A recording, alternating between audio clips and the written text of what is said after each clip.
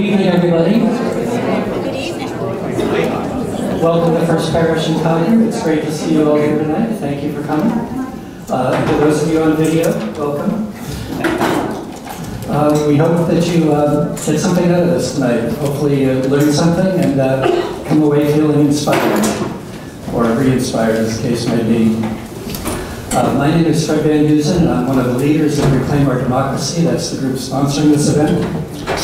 We formed this group a few years ago, and our mission is to reclaim our democratic rights as citizens of the United States of America, to have a government that truly represents and supports the needs and desires of all people. So that's what we're doing here. You can read more about the topic, and you can also see what we're up to on our website, reclaimourdemocracy.org. There's some cards out there if you need to take one with you to remember that. It's worth a look. We also have a Facebook page that you can follow, and we keep things up to date on that in terms of what's going on. And you can sign up for our mailing list. So lots of ways to get involved with us.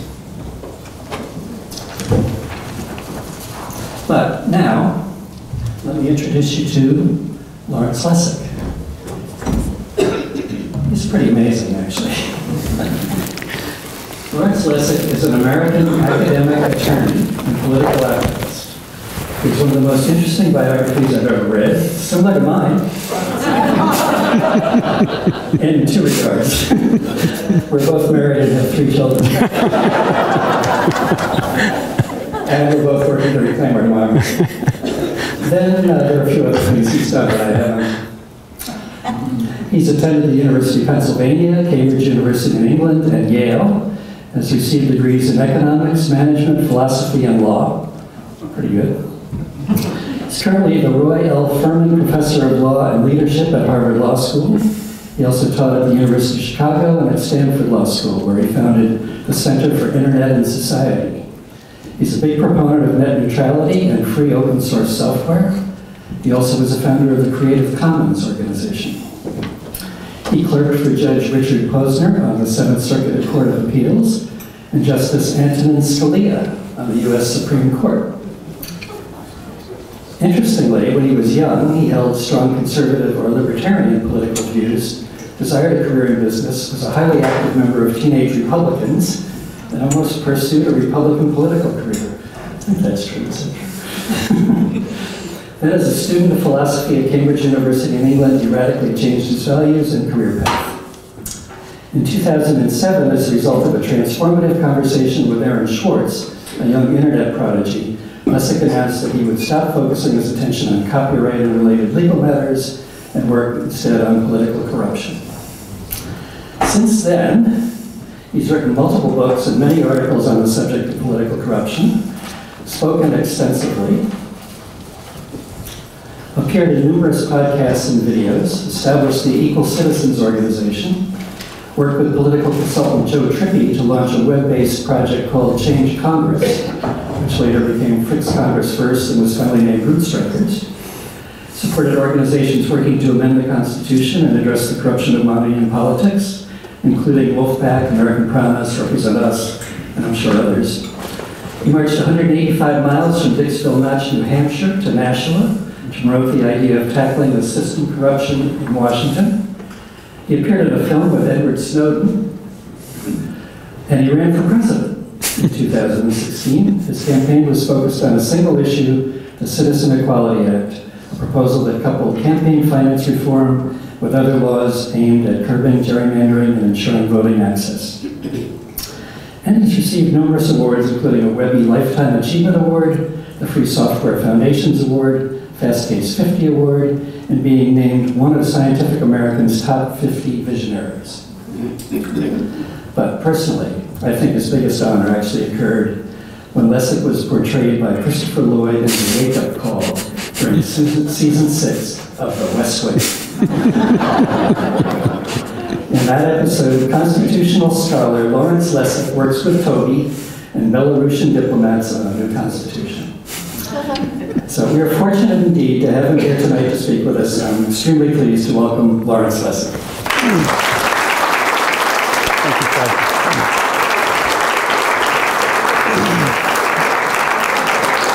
It is so wonderful to be here and so happy that I can support the work of Reclaim Our Democracy. I'm in an odd position because I'm one of the only optimistic people about this struggle right now in America.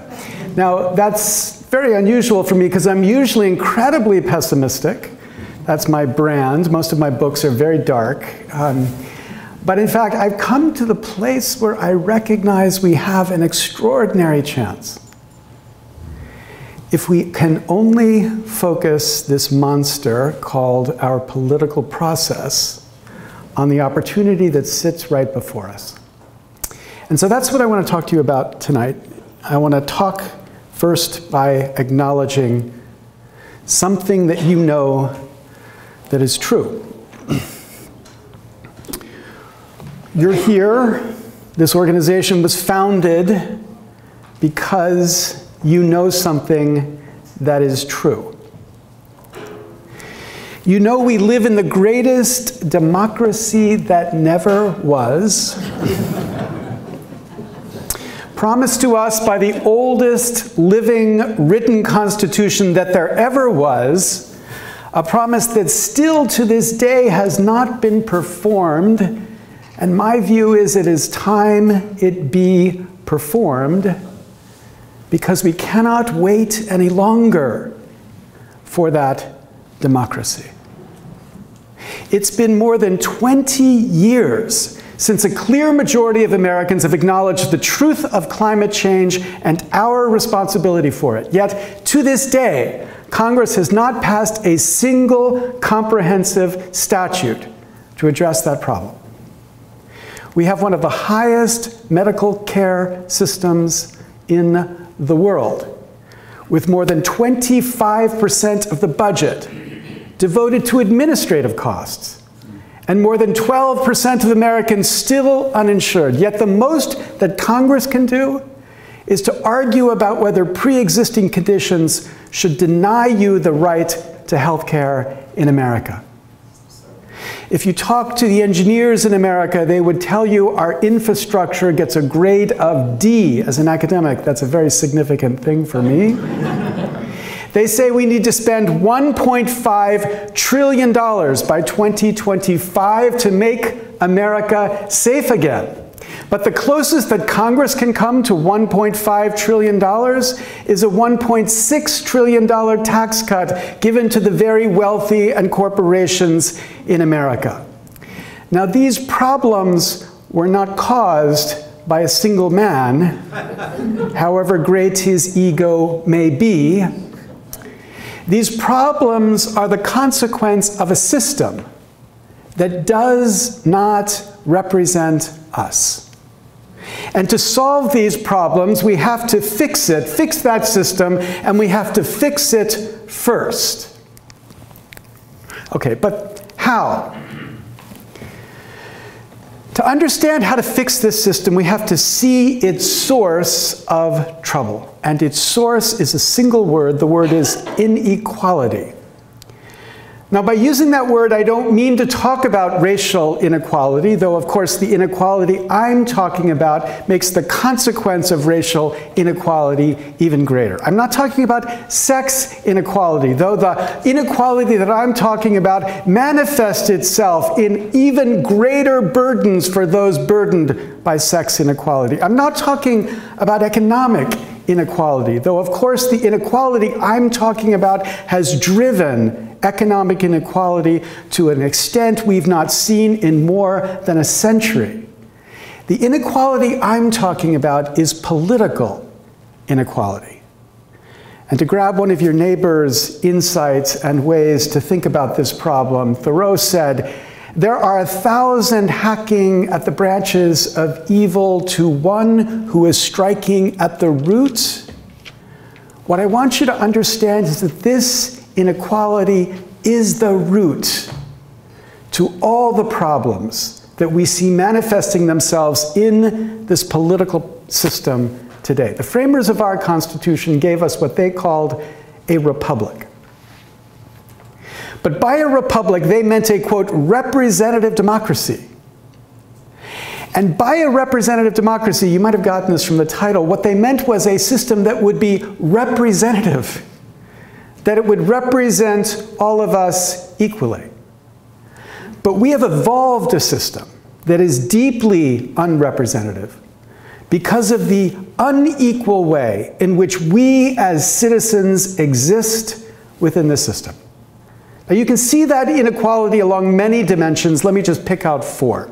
Do we have an equal freedom to vote in America? The answer is obviously we do not. Because of techniques adopted by states to suppress the votes, mainly of people who don't happen to be in the party that controls those systems, but especially if the color of your skin is not white. The reality in America is that these systems are adopted for the purpose of making it harder for some to vote than for others. Charles Stewart at MIT estimates in the last election probably 16 million Americans experienced that election in a way that denied them an equal opportunity to vote. Do we have an equal opportunity to vote for president as citizens in America? And the answer to that is obviously we do not. Not so much directly because of the Electoral College, but because of the winner-take-all system that the states have adopted for allocating their Electoral College votes. As you know, all but 2 states say that the winner of the popular vote in that state gets all of the Electoral College votes in that state, regardless of how much that winner has won by. So in Massachusetts, what that means is though 40% of the votes can go for a Republican for president, the Republican gets 0 Electoral College votes. But when you think about that for the country as a whole, it's obvious. You don't have to be a Paul Begala or a Joe Trippi to know exactly how you would play a campaign for president if winner-take-all is the rule. You would only ever vote or campaign in states that were close, swing states or battleground states. So in 2016, there were 14 swing states, states that could go one way or the other. Those 14 states saw 95% of the campaign appearances and 99% of the spending in those political campaigns. Now, those 14 states do not represent America. They're older, they're whiter, their industry is sort of late 19th century, early 20th century industry. There are 7.5 times as many Americans working in solar energy as mine coal.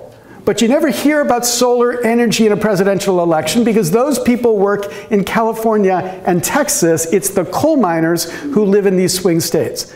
So what that means is we have presidents who get elected sucking up to an unrepresentative few of Americans because they know they are the people they need to get elected to president, which means that more than 85 million Americans go to vote, knowing, or they should know, their vote will mean nothing to the president who was elected. Or do we have an equal vote in the House of Representatives? Here too, the answer is obviously no, because of a system of gerrymandering which our governor gave politics more than 200 years ago. Governor Gary created this system for drawing districts to make sure that your candidates won and the other side's candidates do not. So gerrymandering is now manifested in a construction of many, many safe seats in the House of Representatives. Safe seats meaning seats where the party in control knows that the other side can't beat them. They have a guaranteed seat in a safe seat district, whether Republican or Democrat. More than 85% of districts in the House of Representatives are safe seat districts. Districts drawn to make sure that the predicted winner is the winner. Washington Post calls this crimes against geography here. Now, but what that means is that if you are a Republican representative in a safe seat Republican district, you know the only person who can beat you is an even more extreme Republican in that district. Or if you are a Democrat in a safe seat Democrat district, What you know is the only person who can beat you is an even more progressive Democrat in that district, which means that the system of safe seat gerrymandering pushes the House of Representatives to the extremes as they are constantly focused on the flanks to make sure that they're not beaten by somebody even more extreme than they happen to be. Which means if you're not in the extreme, if you're not in the dominant party, your vote counts less to the representative in that district. Which means in 2016, 89 million Americans went to vote, knowing, or should have known, that their vote just wasn't equal. Now, of course, the fourth and the most dramatic, the most grotesque way in which we are not equal as citizens is the product of the way we fund campaigns in America. We take it for granted that campaigns will be privately funded, which means we tell representatives and people who want to become representatives their first job is to raise money. Indeed, as some have said, their first job and their second job and their third job is to raise money. Which means in the House of Representatives right now, members of Congress and candidates for Congress spend anywhere between 30 and 70% of their time raising money, dialing for dollars. Sometimes my students are confused by this, but you remember, this is a telephone. Dialing for dollars, calling a tiny fraction of the 1% who give them the money they need to fund their campaigns. No more, I think, than about 120,000 who are in this class of people who get called to give the money that the candidates need to fund their campaigns. 120,000 is a tiny number. I once estimated it's about the same number as a number named Lester in America, which is why in a TED Talk I said America was Lester land, because to get elected, you have to make this tiny, tiny fraction happy. This tiny group who will fund the campaigns. And if you don't make them happy, you're not going to be a candidate who runs effectively for Congress, which means we've created this extraordinary inequality because of the funders, which if you take about 140 million voters means that's not even the right fraction. I'd have to do this to that person to sort of represent the group who is unequal because of the system for funding campaigns. Now add these inequalities up, and this is as obvious as mud, right? They don't represent us. The more equal in this system win. The people who are not equal to everyone, but they have more power because of these inequalities built into the system. There's a Princeton study, which is a Harvard professor. I want to get that off the stage as quickly as I can. Martin Gillens and Ben Page. Maybe the largest empirical study of the actual decisions by our government in the history of political science, relating the actual decisions over the last 40 years to the attitudes of the economic elite, the people who fund political campaigns, organized interest groups, and then average voters. And what they find with the economic elite is what you'd expect. What this shows you is as the percentage of the elite supporting something goes up, the probability of it having been enacted goes up as well. So what this says is it goes from 0% if 0% supports it to just about 33% if 100% support it. That's the relationship you expect. The more who support it, the more likely it is that it gets enacted. Here's organized interest groups. The more who support it, the more likely it is that it actually was enacted. Okay, here's the average citizens. That's a flat line, literally and figuratively. What that is saying is it doesn't matter the percentage of average citizens who support something. It doesn't change the probability of it having been enacted. As they put it in English, when the preferences of the economic elites and the stands of organized interest groups are controlled for, the preferences of the average American appear to have only a minuscule, near zero, statistically non-significant impact on public policy. In a democracy, the average citizen's views do not matter. Right? When I grew up, this was our picture of democracy. There we are, we the people, kind of middle of America, where I grew up, driving the bus. Here's the reality of this democracy. The steering wheel has become removed from the bus because we have allowed this inequality to seep into every corner of this institution we call a democracy. Okay, but the great hope here is we get it. We, Americans, all of us, get it, we feel it in our bones, and we express it in extraordinary frustration. In the middle of 2016, right in the middle of that election, in July of 2016, the University of Maryland did an incredible study trying to measure the level of anger that people felt towards their government. And they find the highest level ever in the history of polling.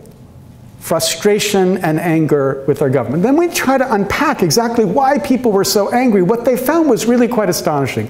What they found was the reasons were shared and believed by everybody in just about the same proportion. So for example, corporations and their lobbyists have too much influence. 89% of Americans believe that. 89% of Republicans, 90% of Democrats. Or elected officials think more about the interests of their donors than the common good. 89% of Americans, 92% of Republicans, 88% of Democrats. Or big campaign donors have too much influence. 91% of Americans, 90% of Republicans, 91% of Democrats. We are united here. I would have said we are citizens united, but that's a little confusing in this context. We are united as citizens in this view that our system, our government, our democracy has been corrupted because we have allowed a few interests to take more power than the rest of us, because we have allowed this inequality, this political inequality, to express itself inside of a republic. We believe something that is true here. And what we believe is true is believed by all of us as true. We believe that this system is broken and that the democracy it has produced does not give Americans what Americans want. So you would think, wouldn't you? You would think, given this that we know, you would think that everyone, all 2,000 of the people running for president right now in the United States, would be talking about this. This one issue that we all agree about. Like, polarized America, forget it. This is the issue we are united about. So you would think this is the issue they'd be talking about, but no. This is not the issue they are talking about. Everyone checks the box, of course. They all say, yeah, I'm for reform. But then everyone speaks the fantasy of fantasy politics, which is the game of politics which our politicians play. What they do is they speak of the beautiful things, as if we had a democracy already. They talk about single-payer health care, or higher minimum wage, or a Green New Deal, or free college for all, as if winning an election is enough to get those things, as if getting more votes means getting what you want, as if the promise of our Constitution were already performed, as if the system were not rigged. But we should know better. We should know better. Because we believe the system is rigged. And so when we hear this fantasy politics playing itself out, we should pause and recognize that a politician who tells you these things, makes you these promises, is just not serious unless he or she describes how he or she and our government is going to fix these problems first. Because without fixing these problems first, these fantasy ideas are just fantasies. You cannot get single-payer health care in America when doctors and pharmaceutical companies and insurance companies fund campaigns. You're not going to get a Green New Deal so long as the carbon monopoly in America funds campaigns. You're not going to raise the taxes necessary to deal with the crisis in infrastructure in America so long as the people who pay those taxes are funding the campaigns. None of the issues that are the core issues in this political debate mean anything unless we have candidates who tell us how they're going to fix this corrupted system first. Now, I was incredibly proud that my friend, John Sarbanes, who is a Democrat from Maryland, was able to convince Nancy Pelosi to make H.R. 1 the first statute, the first bill that the House of Representatives took up in 2019. H.R. 1 is the most ambitious reform proposal that we have seen in Congress since the 1965 Voting Rights Act. What H.R. 1 does is everything except the Electoral College that I have just complained about. It addresses each of these problems. It changes the way Congress people would fund their campaigns, so they would not spend all their time sucking up to the tiny fraction of the 1%, but they could fund their campaigns independent of that tiny fraction of the 1%. It uses the constitutionally granted power in Congress to stop partisan gerrymandering in the states. It leverages that same power to guarantee automatic vote registration and a restoration of the Voting Rights Act to assure that everybody has an equal freedom to vote. And it adds on top of that an extraordinary range of ethical constraints to stop our politicians from living the revolving door of Washington, a place where, as my friend Jim Cooper, a Democrat from Tennessee, puts it, Congress has become a, quote, farm league for K Street, where the lobbyists work. This bill would, in my view, solve 85% of the problem we have. And it's not important just because it's right. What's incredibly important about what Pelosi did was that she made it first. What she signaled by saying it should be first was to show the priority of reform before thinking you could achieve anything real. She acknowledged the necessity, the recognition that nothing else is possible before we fix this.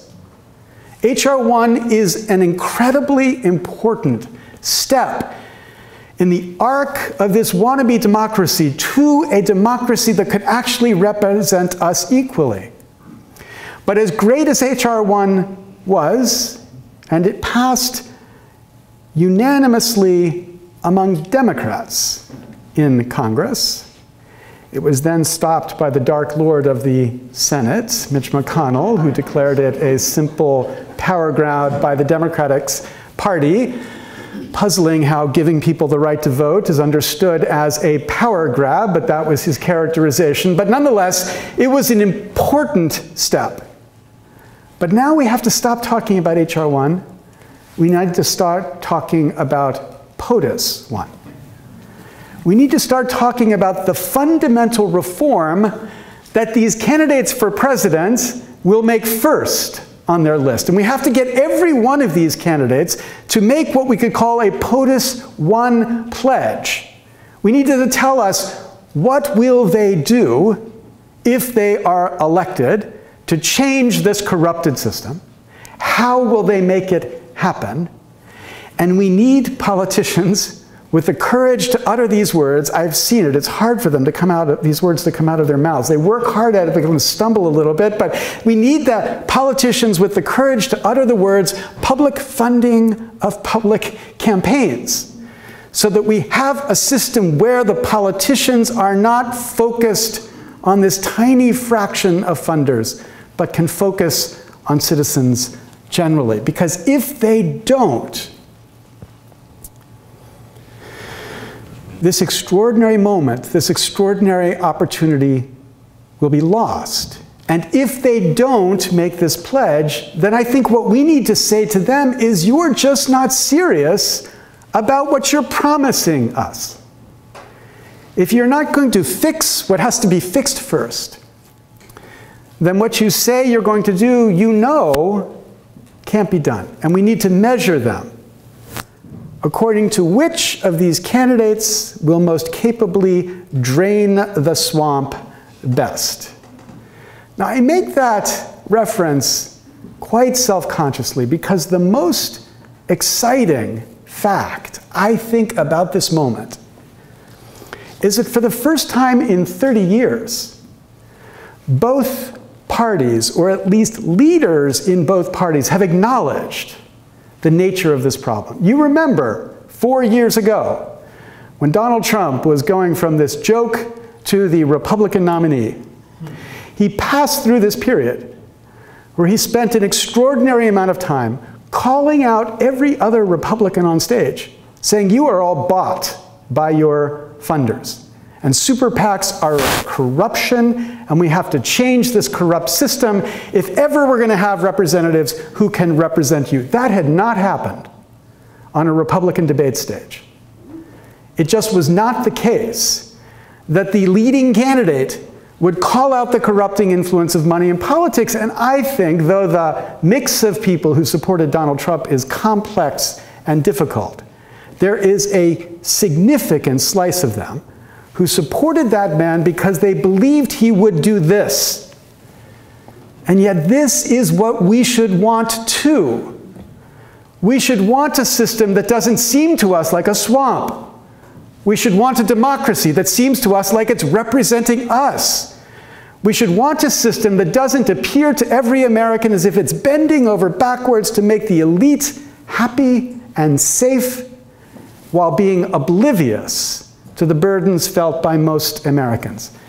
This is the chance, the moment, to find this unity and to act on it. And we need this to happen now. We need this conversation right now. In May of 2019, it must happen. Because if it's not going to happen now, America's going to miss it.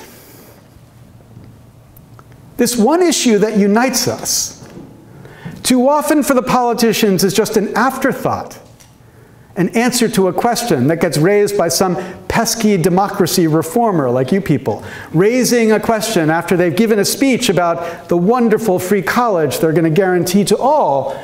And then you say, what about Citizens United? Or what about PAC money in our elections? And they say, yes, of course, I support overturning Citizens United. But an afterthought is not enough. It must be the first thought, because nothing else is possible unless they make this first.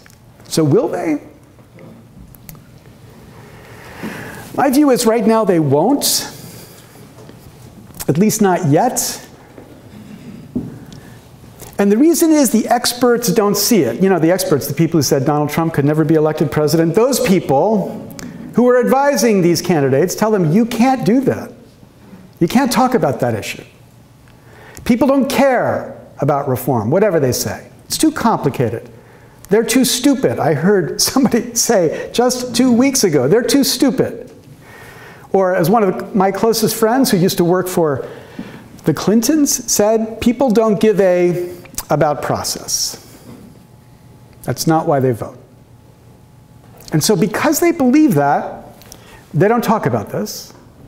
Instead, they try to sell snake oil so that they can win. Snake oil, in the literal sense of a formula they know will not work, but they know everyone wants.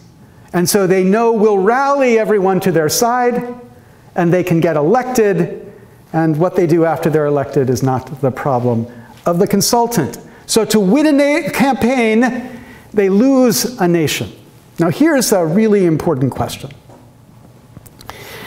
Can we as Americans be convinced to care about democracy? Can we be convinced to put aside the differences between right and left and focus on this issue first, here? Is that possible? Now, as I said at the start, I am incredibly optimistic because all around this country, there are people like you. 2018 saw the largest number of grassroots democracy reforms succeed ever in the history of this nation. Even in the progressive period, we saw nothing like the numbers of successful efforts enacted in a single election year, from gerrymandering reform to ranked choice voting to systems to get transparency into our political system. And that success reflects this overwhelming frustration that we have about the status quo and the opportunity that states give us to address those problems at the state level. But the question for us is whether we can do something nationally, whether a presidential campaign could do something nationally that could tap into the same passion, the same frustration of ordinary Americans and get them to say, yes, this is finally the year we will do something to end this embarrassment that has destroyed the thing that when we were kids we thought defined us as a great democracy in the world. So this is the question, yes or no? I believe the answer is yes. I believe this is a moment when it can happen. But I will tell you, I am a tiny, tiny minority. The vast majority of the experts, the people who know something about politics, the people who know how to win campaigns will tell you the answer is no. And so when I reflect on that fact and look back on my career, recognizing that kind of hard to accept that looking back is the longer period than looking forward. As I look back on my career, I realize I've been here many, many times. I've been here once before, but I mean, I've been at this place of believing something that no one else believes many times before. I began my career writing about the internet, inspired by this man, John Perry Barlow. Barlow used to write for the Grateful Dead, write lyrics for the Grateful Dead. He was one of the founders of the Electronic Frontier Foundation. He was one of the original internet idealists. And what he said is the internet would guarantee freedom and privacy and the opportunity for people to innovate. It was built into the DNA and there was nothing any government could do about it. And that inspired me to write this book, Code, where I said, you know, John Perry, the nature of the internet can flip.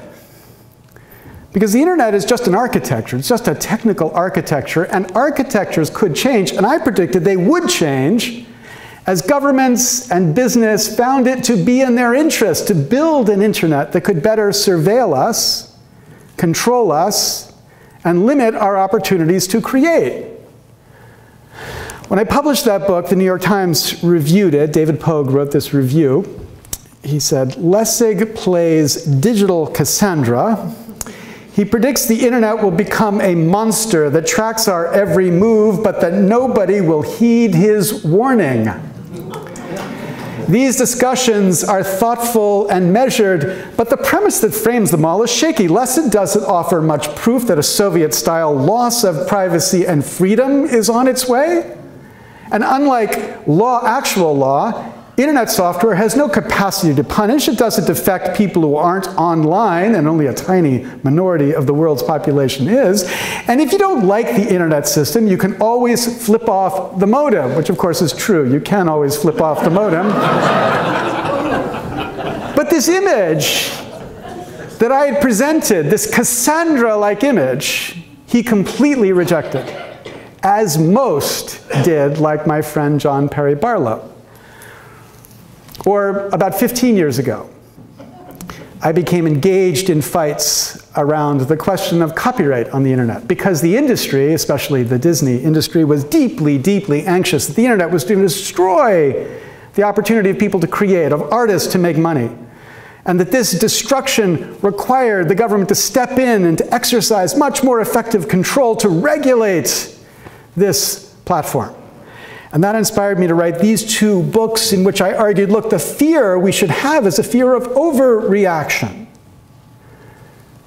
That instead of creating a new balance that would help authors, we'll see this complete extreme response that will make it hard for people to even share creativity, even in a non-commercial way, on this platform. And when I wrote those books, people said the fear was overblown, that I was being too extreme.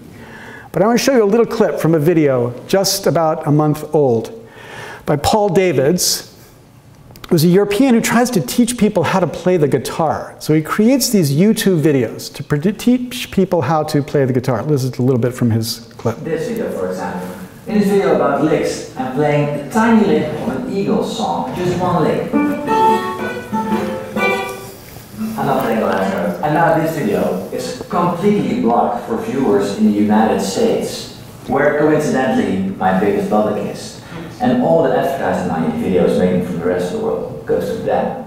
Everything, not 1 cent for me. So for a 2-second lick, 8 little notes, in a freaking 15-minute long video, doesn't matter. The rest of the video doesn't matter.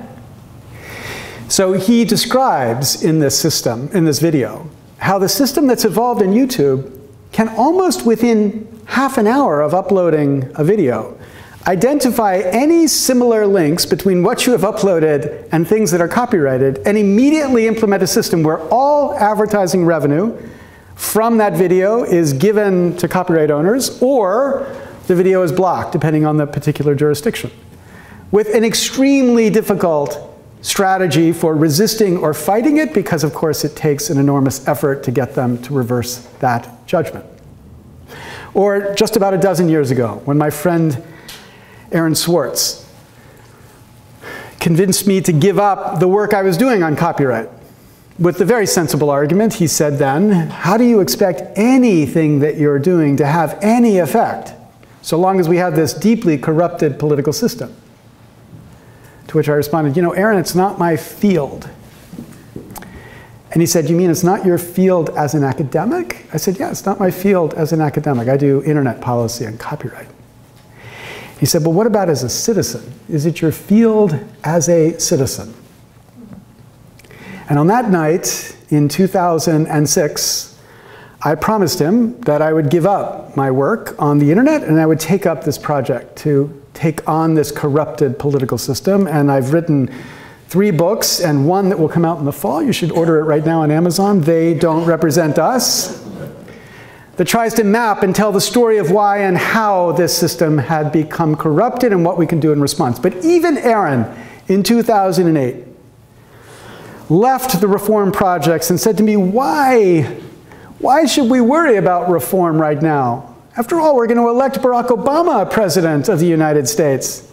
And he's going to give us climate change legislation and health care for all, and all of the other things that a sensible democracy would deliver. And of course we did elect Barack Obama, but he didn't give us those or the changes that might make this democracy work. Okay, so I've come to recognize I need to just embrace my Cassandra. Yes, I mean, she was taller and more beautiful than I am, but I will embrace the digital version of Cassandra here. And I will say to you, whether I can affect you by saying this or not is a Cassandra-esque question. But let me just say to you, we must make them reformers. Or this democracy loses our capacity to govern. Not just on the issues that we're talking about, like climate change or healthcare or infrastructure or economic growth, but also about issues we don't even begin to have the capacity to talk about, but that other nations are talking about, like China right now, AI, surveillance, the future of work, or what happens when the robot overlords actually take over. My point is we need a sensible government. That is not optional in the 21st century. And unless we convince them to take up the fight to give us that, we lose the capacity for this thing we absolutely require. But let me tweak the Cassandra bit by just adding a Hollywood happy ending to this story. Because I really believe we can do this. I didn't 2 years ago. 2 years ago, I really thought the political system had lost the capacity to fix itself. But bizarrely, the #1 fundraiser in the House of Representatives, Nancy Pelosi, has convinced me to the contrary. Because if we could push candidates who try to unify America, not divide them, and get those candidates to commit to reform. And if, and I realize this is a big if, but if we could get them to commit to their own POTUS one on the model of Nancy Pelosi, fundamental reform that they will address first, then I think it is possible that we win this fight, that democracy wins, that sensible governance becomes possible again, because the thing we know about presidents, at least presidents who actually win the election, is that they get their number one first. They get in their first 100 days the thing they said they wanted most. We give that to them. And so if a president followed Pelosi and made reform the thing that he or she wants, there is a chance, more than there has been in my lifetime, there is a chance that reform could be achieved. So just over 11 years ago, April 2008, Barack Obama gave a speech in which he said we had to take up that fight. Before the AFL-CIO in Philadelphia, Obama said, if we're not willing to take up that fight, the fight to change the way Washington works, then real change, change that will make a lasting difference in the lives of ordinary Americans, will keep getting blocked by the defenders of the status quo. Take up that fight. Now, I love that president. He was a friend at Chicago. I think he was an extraordinary president, but the truth is, he did not take up that fight. He did not propose a single change to the way we fund campaigns. He didn't even deliver on the single promise he made about campaign funding, which was to propose, let alone pass, but even propose a change to the presidential public funding system. He did not take up that fight. But his words 11 years ago were right then, and they are right now. But we should focus on for whom are they right. You know, so I'm a big brain sort of person. I mean, I have a big head. I mean, both, you know, I mean, figuratively maybe, but I mean, actually, literally, my head is really big. So really focusing on ideas is important to me. So obviously, when I say for whom, I mean also for reason. It is reason that leads me to these conclusions I've tried to convey to you tonight.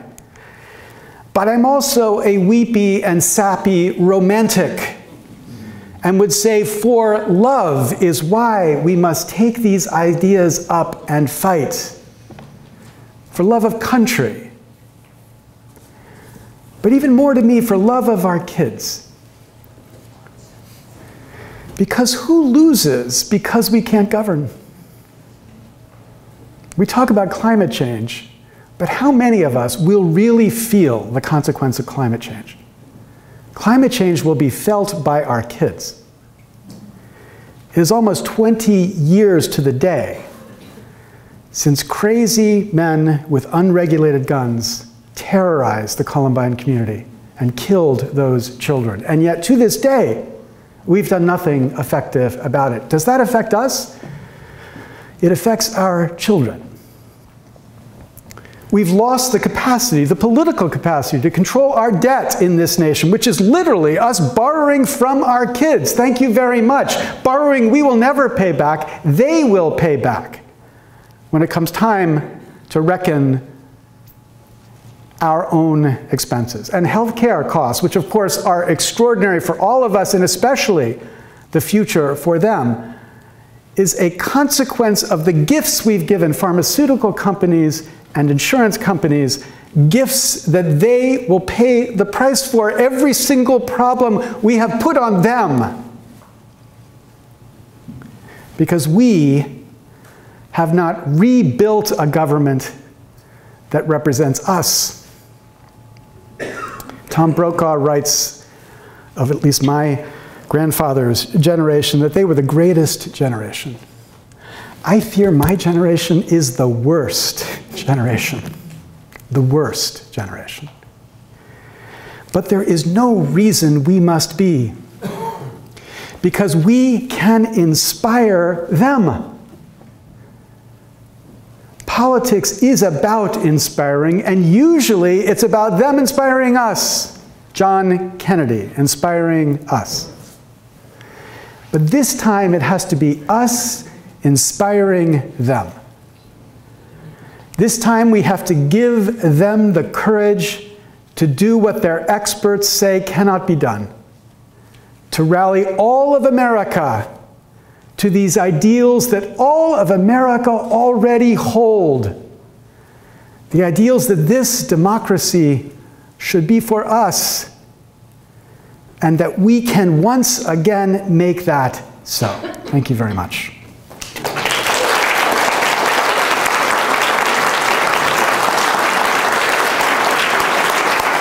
Thank you, Phil. Thanks.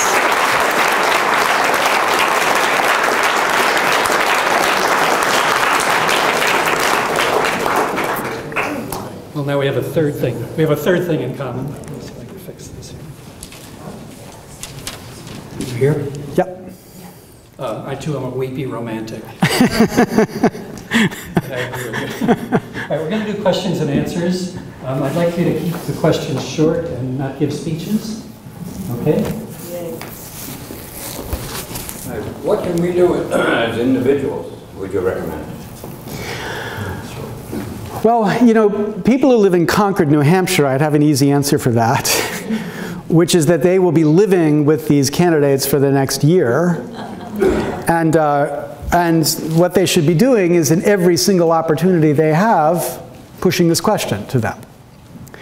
But I think this is the discipline we all must adopt. We have to express our skepticism for their fantasy politics by saying, no, how are you going to fix the system first? How are you going to give us democracy first? And if they don't want to answer that question, we've got to hold them to it. You know, because either they're stupid or they think you're stupid.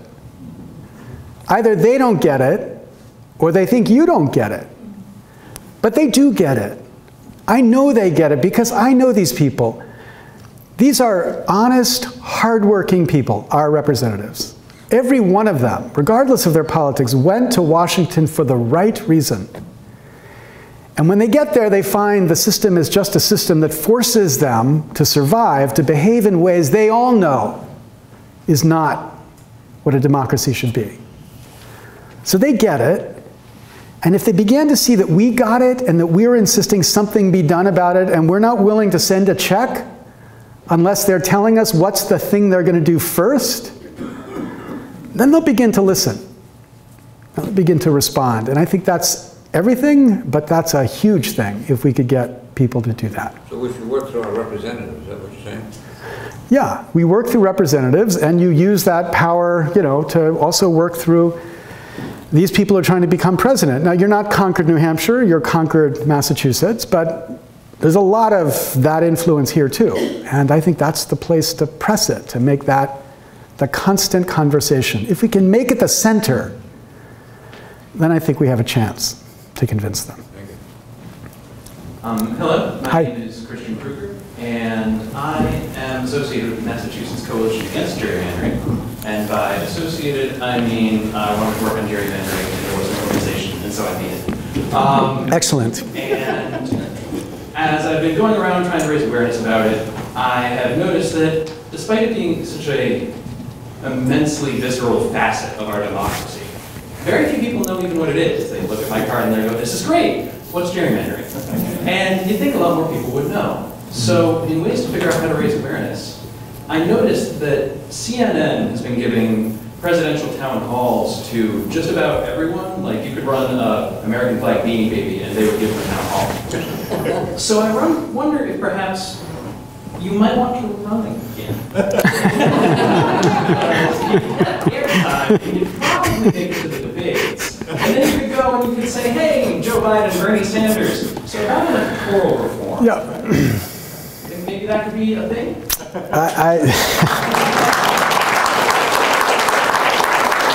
Well, you know, I don't often like to talk about what happened before because it was so freaky embarrassingly difficult what happened before.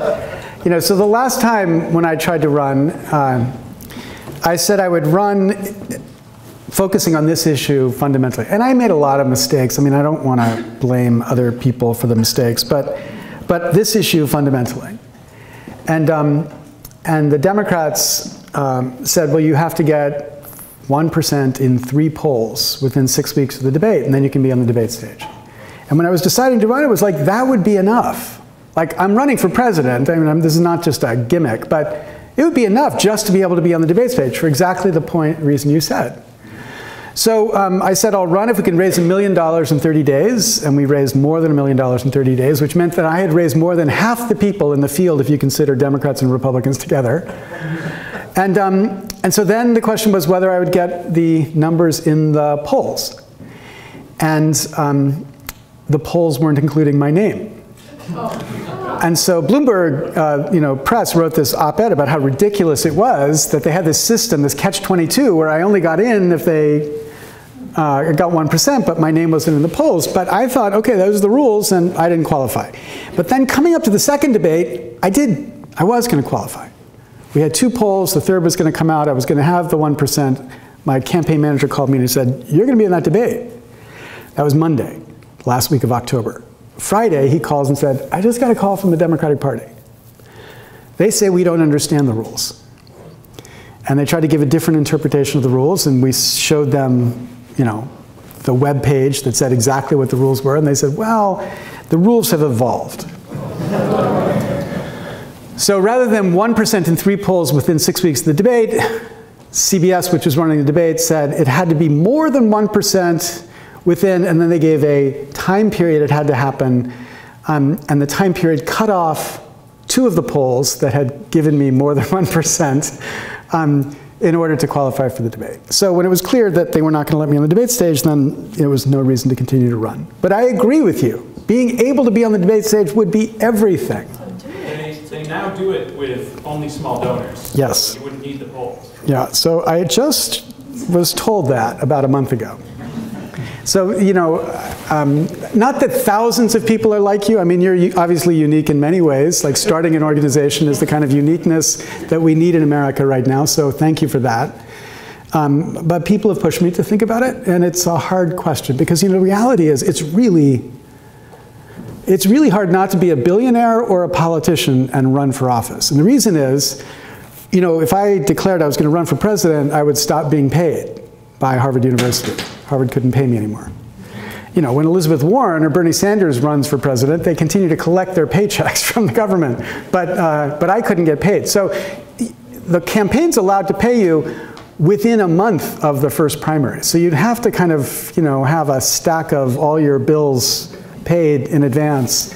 I don't know how many of you have that, all your bills paid in advance for a year, but so it's difficult. But I'm grateful for your sense that this message on that debate stage could help our democracy, because that's the only important point.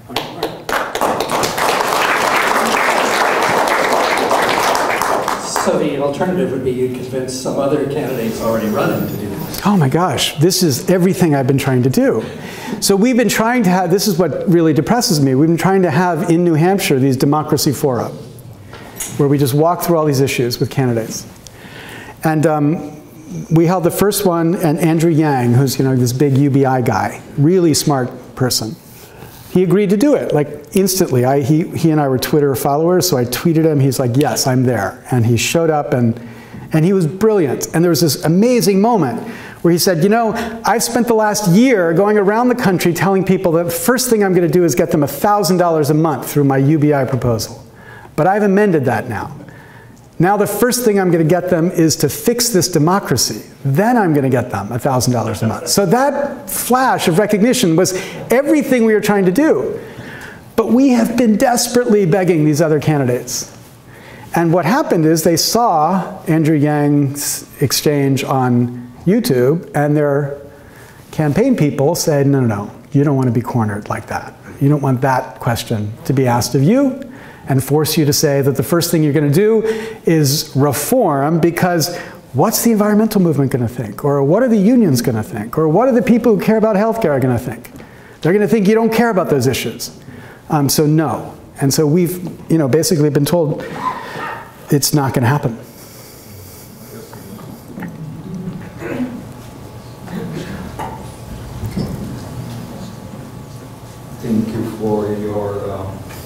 coming here and sharing with us. One more personal and simple question first. You and the other friends of Aaron Swartz had any idea that he might end his life, and could you have helped him not to do it?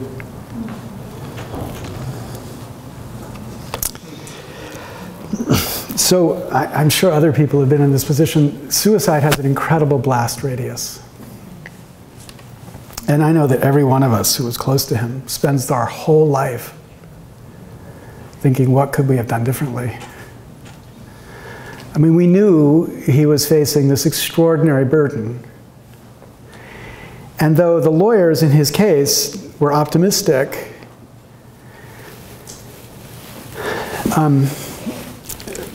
Aaron was not optimistic, and Aaron couldn't imagine going to jail for the act of downloading too many academic articles to make available to the developing world. That was essentially what happened. So he fell into a moment of depression that I don't think any of us had a sense of how deep it was. But I will say,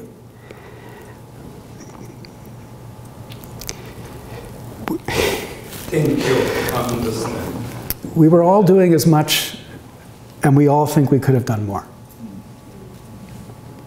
Yeah, those files that he downloaded, the source had already let them be free. So, but anyway, the more difficult question, you quoted Thoreau for the person that shots at the root of evil, or Yeah. and you came to the root being politics. And yeah, Gandhi also had said to all those that say religion has nothing to do with politics, with all due respect, don't know what the religion is all about.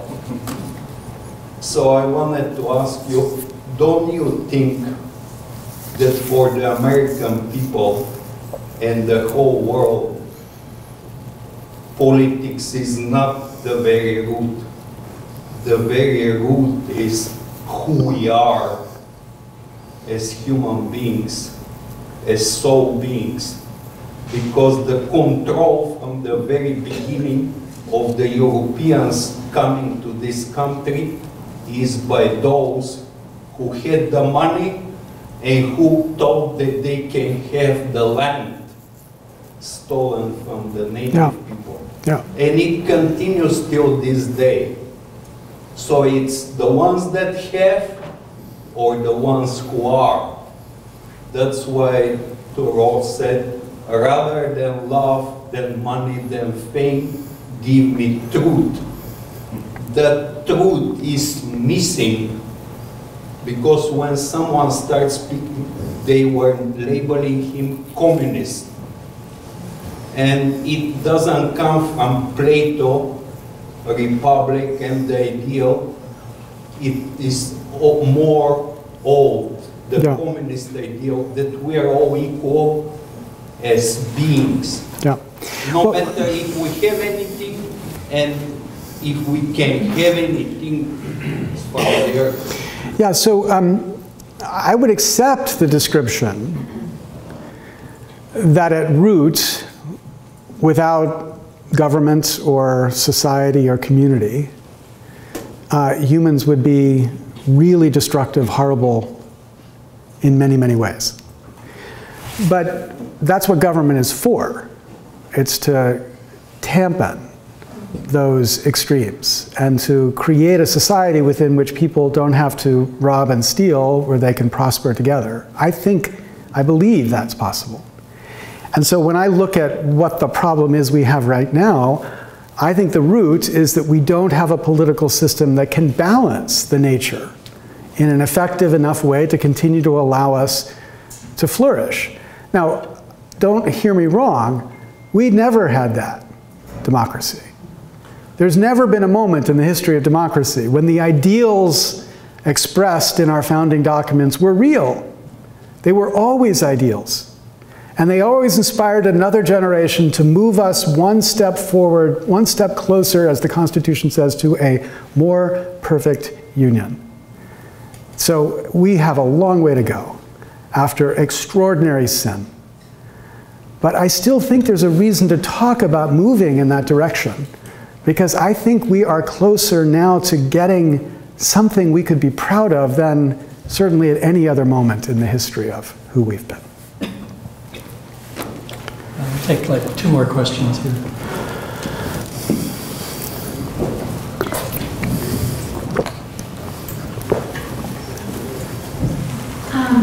I guess my question is, if a candidate was making political reform their #1 thing, and let's just say they got elected, what do you believe that that could be affected quickly within our system?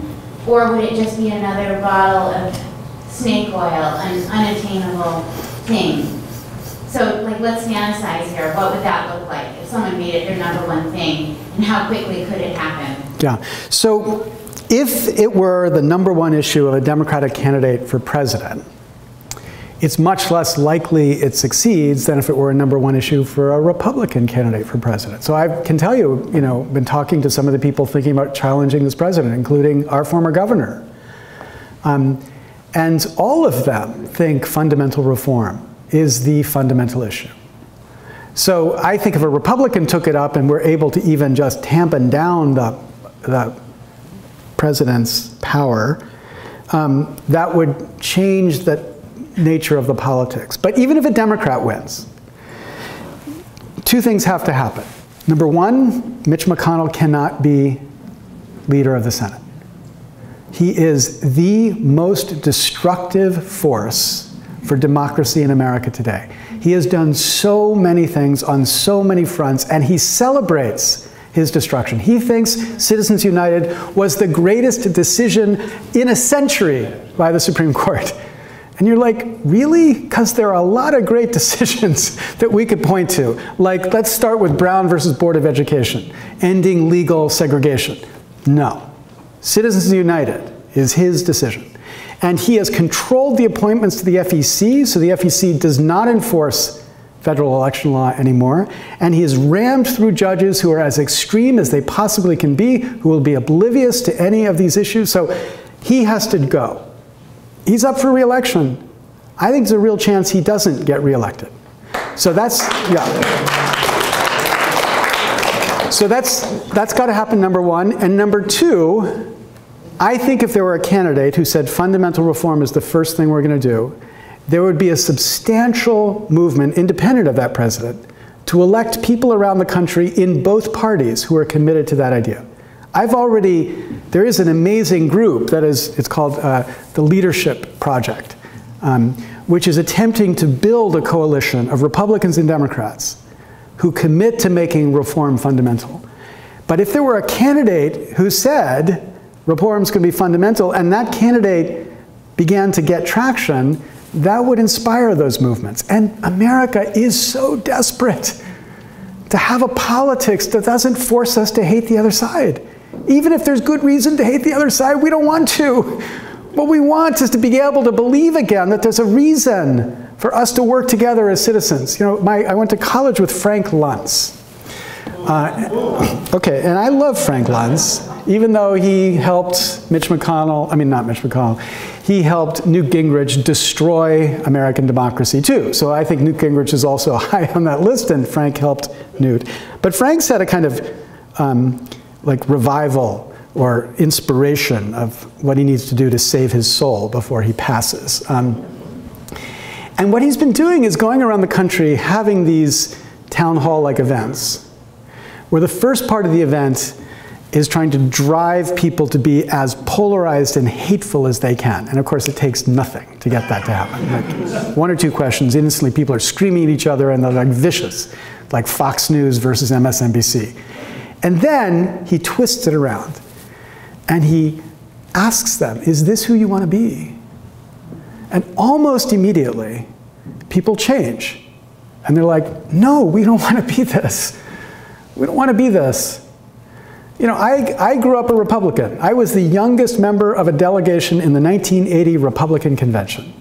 I don't hate Republicans. My father and my mother, and I think my sister, but she won't admit it to me, is a Republican. My family is, I grew up with, these are people who have different views about the way the world works. And I feel like I grew up out of those views. Some of them didn't, but okay. I still think that we can engage as citizens on common projects, and this is a common project. I want to convince them someday about single-payer healthcare. I want to convince them of that. I want to convince them tomorrow about climate change. I want to be able to convince them of that. But we have a long way before we can get them to become progressives. We have to get them to work with us. Both of us, both sides, have to work to build citizens again, working for a democracy again. And when we get that, then I think these other things are possible. One last question. Maybe two. If you get POTUS 1 to commit to it, how do you get the Supreme Court that we've got to go along with it? Yeah, so the reforms that Nancy Pelosi had, or the reforms that I would put in, I mean, Fred mentioned the fact that when I tried to run, my reform proposal was basically POTUS 1. It was more aggressive public funding. I would give everybody vouchers that they could use to fund campaigns. And it was a better solution, well, I would think that, right? But it was a better solution to the gerrymandering problem. And it was a real commitment to equality in voting, like really addressing the deep reality of inequality in the way we've allocated the right to vote, even after the 1965 Voting Rights Act, and especially after what the Supreme Court did in Shelby County to destroy the protections of the Voting Rights Act. So all of those are real commitments, but all of them can be adopted without any problem in the Supreme Court. The Supreme Court has repeatedly said Congress can publicly fund campaigns. No problem with that, because the First Amendment is about restricting speech, and giving more money to campaigns is not about restricting speech. They've created these weird rules, bizarre, about if you're funding one side effectively disincentivizes the other side, then there could be a First Amendment problem. But I think right now the Supreme Court has made it clear you could publicly fund campaigns. There's no doubt Congress has the power to fix the gerrymandering problem. It's just expressed in the Constitution. And even if the Supreme Court has carved back on the justifications based on race for creating voting rights protections, there's a deeper equality principle in the Constitution that would say that Congress should be able to say, at least for federal elections, you can't discriminate against people because of their party. Because of course, race is not just party. The data show that race adds to the burden being imposed. So there's a racial component to it. It's not just politics. But eliminating the politics difference would eliminate 90% of this problem. And so we could do that easily under the existing Constitution. So no, I don't think the Supreme Court stops it. And the other side of me says, make my day. You build a political movement strong enough to get POTUS 1 enacted, and the Supreme Court takes it down, it's no time until we find a way to take the Supreme Court down too. Not violently, I love the justices, they're great people, I'm not saying that. But I'm saying the Supreme Court does not live in la-la land for long. Like in our history, they've gone off the reservation and done crazy things, but they're always pulled back, and they're pulled back by democratic movements. So that's why, most people in my class, kind of law professor types, dream that their job is to convince 5 people on a court of their vision of social justice. I think that's too easy. I think we have to convince a majority of Americans of a vision of social justice. And if we do that, then the Supreme Court will follow us. So one more question, yeah. Maybe you probably answered half that question, but I'll ask my question anyway. I'm very curious, Professor, to know how can a president of the United States, by him or herself, fix a broken system which has already been broken by the Supreme Court itself in its passage of Citizens United? And doesn't that need a constitutional amendment, a 20th Amendment, to say that Congress has the right to limit campaign spending, finance spending, and to also say that corporations are not people and cannot use the Bill of Rights to further their profit-driven agenda. Okay, so I absolutely support the amendment movement. I think it's incredibly important. And even if we get what I'm talking about, we still would be better off with an amendment complementing this change. And the fundamental thing that amendment should say is something our Constitution does not say. Everybody has a fundamental right to vote. And if there were a fundamental right to vote, building off that right, there would be an extraordinary range of protections that would radically change the law. But you don't need the amendment to bring about the changes that I'm talking about. And the changes I'm talking about would substantially change the business model of Washington. Now, not the president him or herself. It's the president leading to get legislation passed that makes these changes real. So public funding of congressional campaigns is something Congress could pass tomorrow. And it would change how Congress people spent their time raising money for their campaigns. When Connecticut adopted public funding for its state legislative races, 78% of the elected representatives opted into that public funding system in the first year. 78% gave up raising money privately and just adopted this public funding system. And so I think if you get the numbers right, you can immediately change the dynamic of who they're paying attention to when they do their job to try to get reelected. And Congress can pass a law to address the gerrymandering issue. We could end the gerrymandering in Congress in one election cycle. And Congress can pass a law to assure automatic vote registration. And my view is Congress should begin to penalize states that don't achieve 100% vote registration. Right, so like, let's say that Congress said, whatever percentage you lack, we're going to take away from any federal monies going to your state.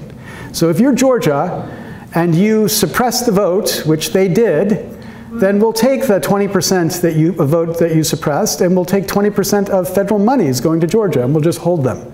Or we'll tell you you have to spend them to make sure everybody can vote. Like, we can change the incentives so they behave correctly. So they behave correctly according to the ideal that every citizen should have an equal chance in this democracy. So I think leadership could bring that legislation into fore, and if that legislation were passed, and we had a Congress elected in a clean way, then we have a chance to get an amendment to this Constitution. Because, you know, an amendment, there are two ways to get an amendment, and I support both of them. One of them is 2/3 of Congress votes to propose an amendment, which then 3/4 of the states have to ratify. So 2/3 of Congress means, you know, 20 Republicans, show me one who's going to vote for an amendment right now. So 2/3 of Congress. The other way is if 2/3 of the state call on Congress to convene a convention that proposes amendments, then 3/4 of the states have to ratify that too. Both of those processes require a strong political movement behind them. And I think the victory of getting clean elections in Congress would begin to build the movement strong enough to make that change possible. And I want to continue the fight after POTUS 1 to get those amendments through, but I think we take the more plausible first step before we take what is now such a difficult step to make that amendment pass. I'm so grateful for your time and for your coming out tonight. I've really